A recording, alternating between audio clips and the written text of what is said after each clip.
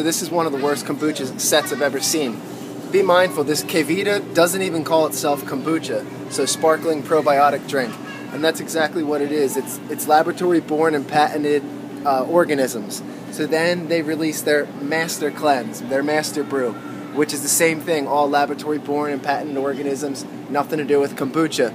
Now, of course, the master at this was Synergy, GT Synergy. They do the same thing here in their clear glass, all the same thing. GBI 306086, laboratory-born and patented organisms. And then we get into Soja, who I used to work for. I built these juice blends you see here, which are halfway decent, but I remember them picking my brain about kombucha because I was big in the kombucha industry at the time.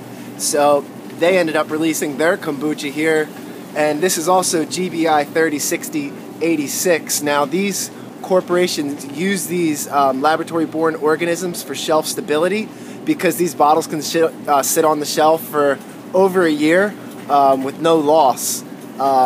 So what I mean is that it doesn't go bad. So it's always going to be profitable. So they don't have to worry about that. So you look and you see all this kombucha and you think like, wow, there's a ton of kombucha on the shelf.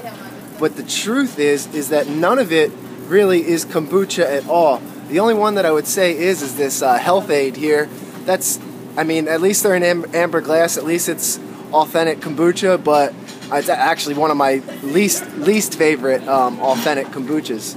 So yeah, it's very interesting here. You really have to be mindful of what's going on in this industry as you think, wow, there's over 100 kombuchas here.